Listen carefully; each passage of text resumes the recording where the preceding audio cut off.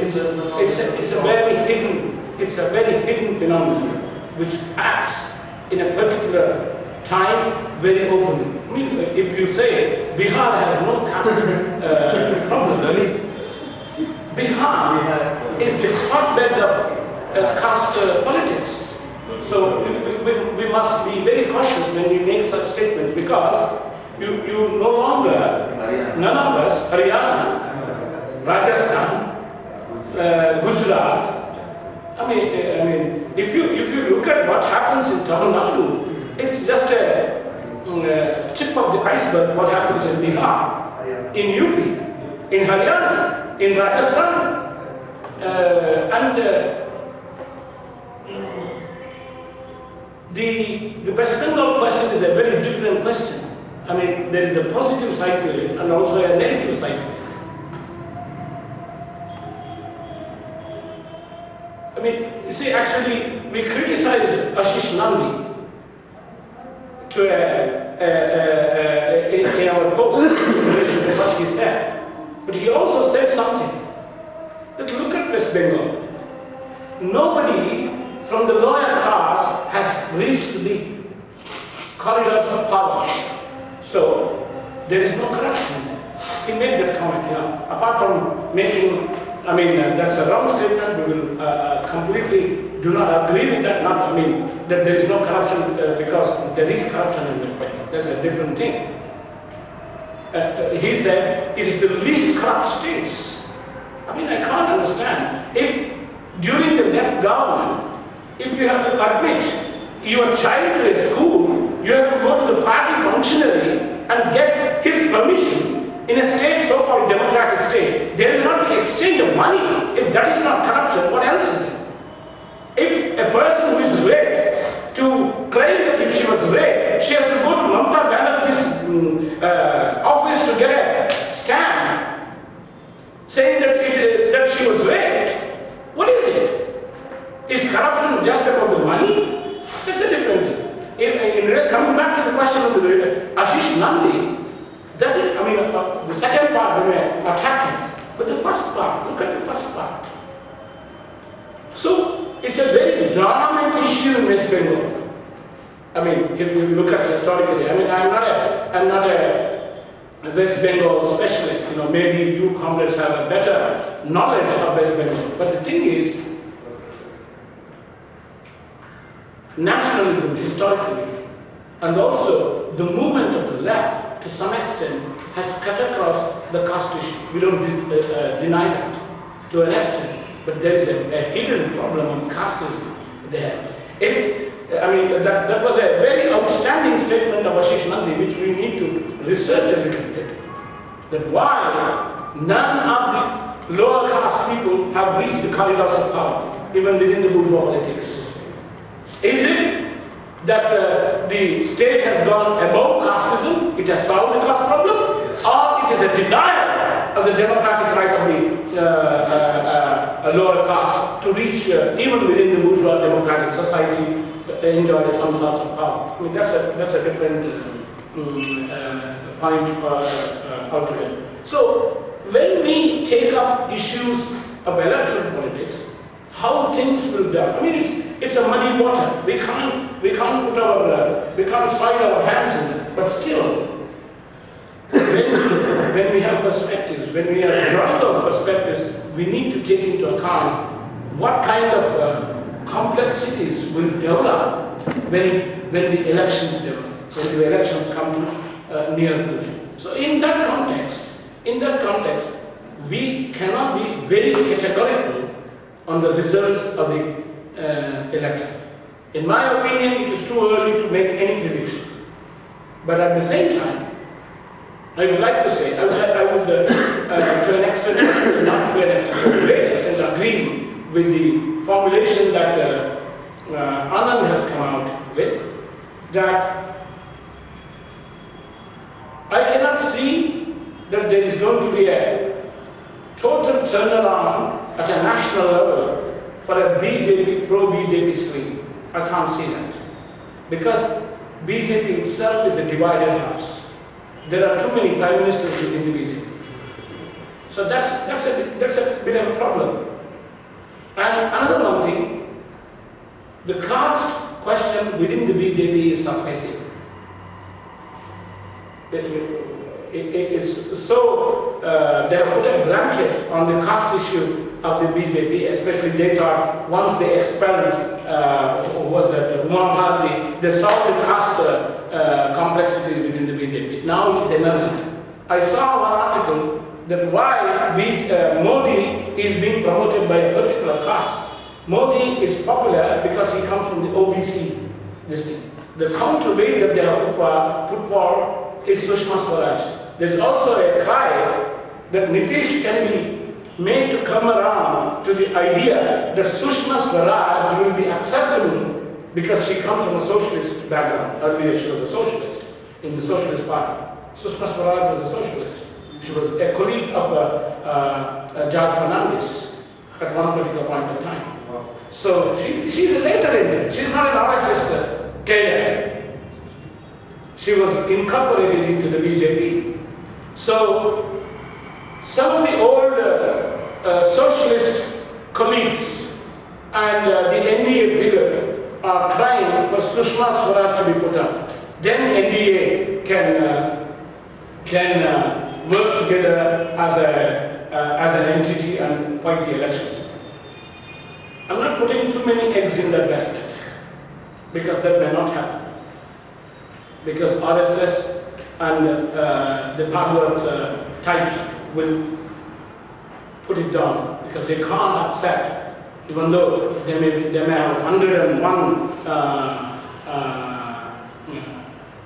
objection for Sonia Gandhi to be the Prime Minister. They will also not accept Sushma Swaraj to represent the Hindu right-wing politics at a national level. I mean, there are other equations. You know, one is that Mohan Bhagwat, it will be too much for him to accept that his party is going to have a woman as a Prime Minister. So there will be a problem. But apart from that, what I said is there are too many candidates within the BJP to become Prime Minister. So it's not going to be a very easy thing for BJP to zero in on one Prime Minister candidate. It's not going to be. There would be, as I agree, I think it was Yuvraj who said that there can be a very serious split if within the BJP if Modi, I mean I don't know who said that, a serious split can develop. Was it you? Yeah, you made a very good point there. So there can be a serious split within the BJP if a forceful campaign goes into the Modi becoming the Prime Minister. But at the same time, I don't think, I mean, it's not an accident that Rahul Gandhi is pussyfooting towards the power. Of course, one can read it as some sort of a training period, and he's getting ready and other things. But it's the Congress, even within the top levels of the Congress, they are not sure how Rahul Gandhi will be accepted by the people. It's not because of the Congress themselves. You know, the Congress has got a lot of cheerleaders. You know, once Rahul Gandhi said, they will put up posters and cutouts and say he is the leader of India. I mean, as if everybody has accepted it. But that's not the case. The biggest worry for Rahul Gandhi's candidature as a Prime Minister, that they can revive, they can give an issue to the BJP to hit the streets. Not because of his experience, not because of anything else, but all this blood theory will come back. They will not be prepared. They will come out with a vicious right-wing campaign against Rahul Gandhi, like they wanted to do if Sonia Gandhi had taken the road to become herself as the Prime Minister. I mean, I think we commented at that time, it was a masterstroke on the part of Sonia Gandhi to say, look, I don't want you be. I mean, it was otherwise, BJP, which had no issues, would have got an issue to revive itself. It was a very good, of course, the diktats of the IMF, the diktats of the imperialism, that is another story. But within the country, that was an issue that brought in Sonia Gandhi. I mean, that did not bring Sonia Gandhi to the Prime Minister's candidature. Comrades, in this context of a very volatile situation, I mean, the picture that Yuvraj gave in relation to the economy, the emerging struggles, the kind of opportunities that the Marxists will have, this organization will have, and at the same time, the country's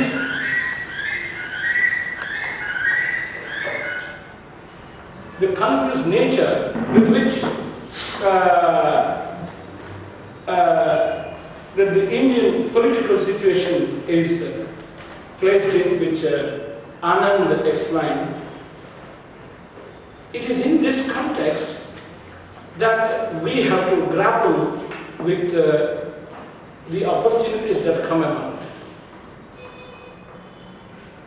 I mean, it's true, many of you may not be aware, especially, I mean, I overheard some of the conversations that you were having, Pratap was having in relation to the working class struggles in this country. I mean, somebody was commenting there has been no working class struggles, I mean, not led by the communist parties. That's a different thing. Over the last, what is it, 30 years, it has taken a very big leap of a period that a natural upsurge in the working class consciousness to come about. I'm not saying that it is there now. It may come. I think it will come. Since the defeat of the textile strike in this country, the 250,000 textile workers for 18 months, that particular great strike was defeated in Maharashtra. There has been a very big dampener in the general consciousness of combativity, of struggle. And that is the biggest disadvantage that the entire class is paying now. The rise of communalism, the rise of casteism, regionalism. I mean, we're not commenting on nationality aspirations, regionalism, and the petty bourgeois politics to come to fore. One of the main reasons is that the wealth creators of the nation, the wealth creators of the society, their organized expression is next to nil. That's a very big question. So when we say we intervene in the general strike, last time we intervened in a very small way. I mean, we did not do anything because we don't hold the leadership of the working class. But for the first time, now, like the last time, the general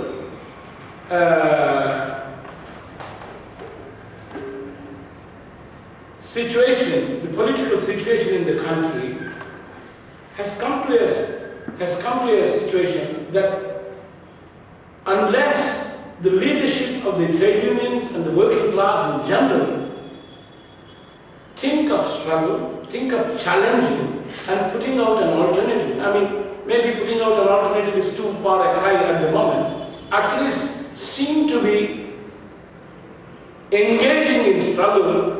I think their own support is going to win. It's not an accident that in the last general strike and in the coming general strike, that the trade union belonging to the Congress is also participating, has moved to participate in the general strike. It's not a just an accident.